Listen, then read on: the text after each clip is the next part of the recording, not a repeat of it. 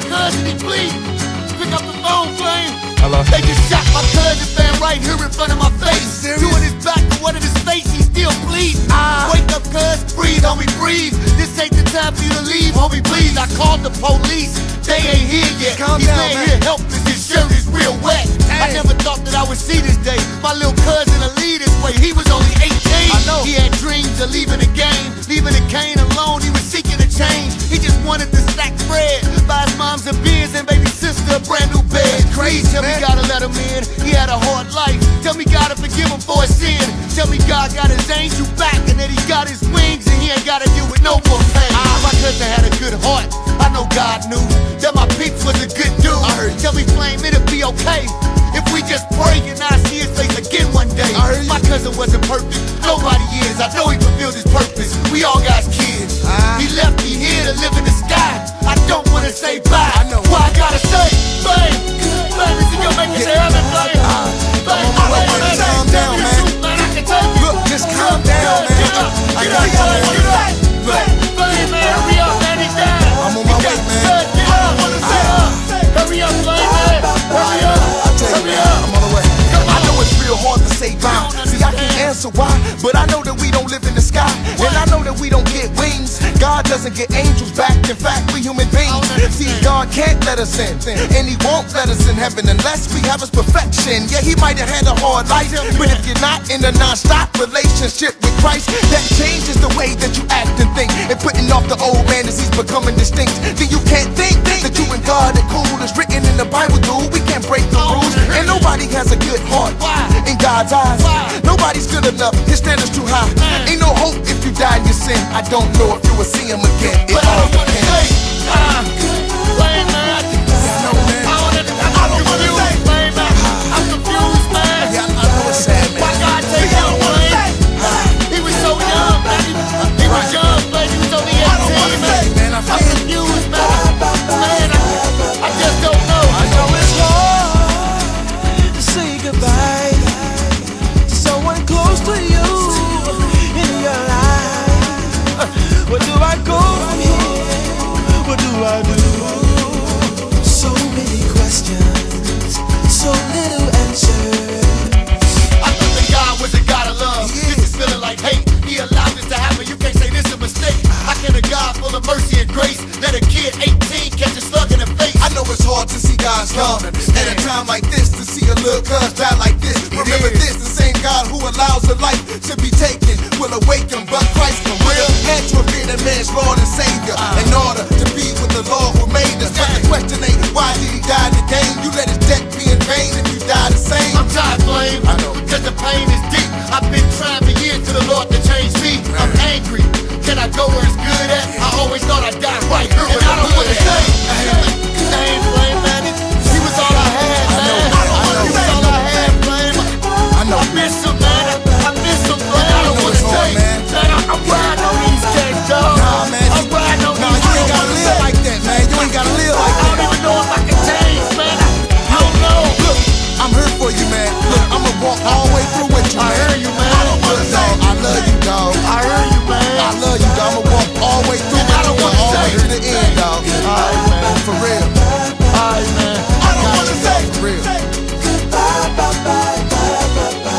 And I don't wanna say.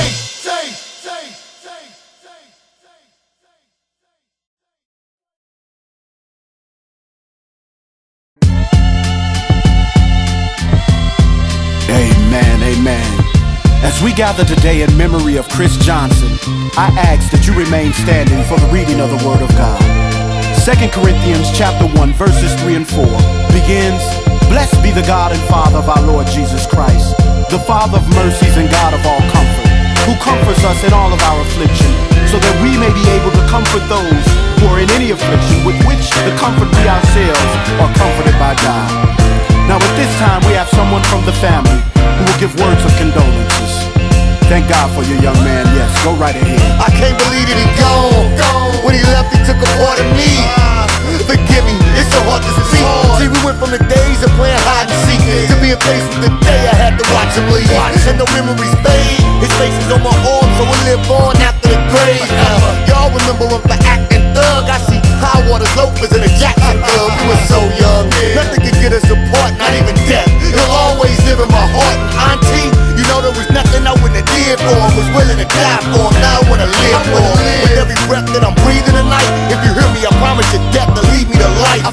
time for a change, start living it right. I'm ready to make a decision for Christ. I wanna give him my life. Amen, amen. Praise the Lord Jesus Christ, that even in the midst of such an untimely tragedy, the glory of God is revealed in this young man giving his life to Christ.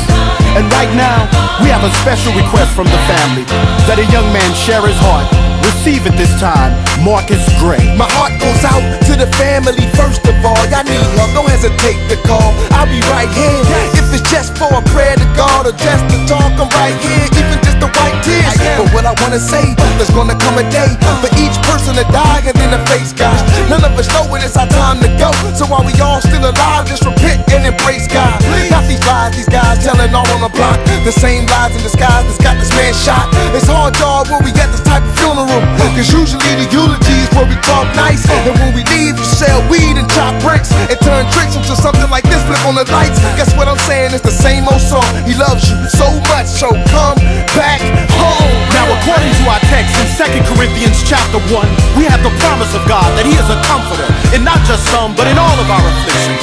Yes, and those of us who have experienced the abundant comfort through our relationship with Christ or equipped by the grace of God to assist in comforting this family. And yes, church, we want to wrap our arms around them and serve them at this time of bereavement, not just in word, but in deed also.